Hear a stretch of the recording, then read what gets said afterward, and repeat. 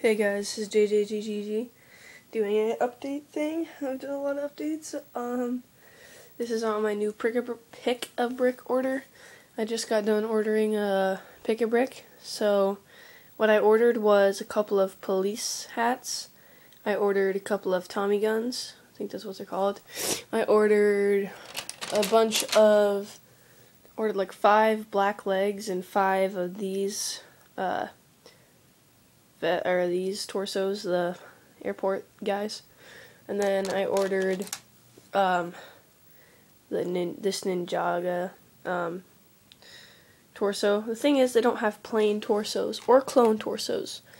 Clone would have been cool because you could just make a bunch of clones, but they don't have any plain ones, which stinks because then it would be easier than to put decals on it, which the guy I'm working with for the video, Mega Fly Guy 76 / Lego Generations 94 / 76 Lego Guy, or whatever. Lego 76 Lego Guy is probably his newest one.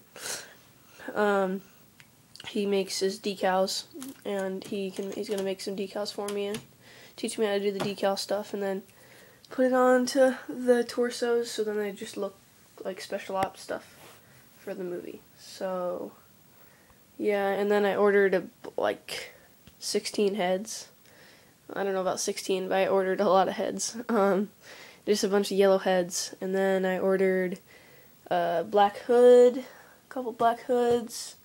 I ordered some dynamite and a couple of base plates too, and 15 of these bricks. Only 15, but and then next thing I'll probably order will be vests off of Brick Forge. So yeah, this is about my new Pick-a-Brick order. And I just got done filming just a quick test, just a quick ARC Trooper test. So yeah, my new Pick-a-Brick order. I don't know when that'll come in.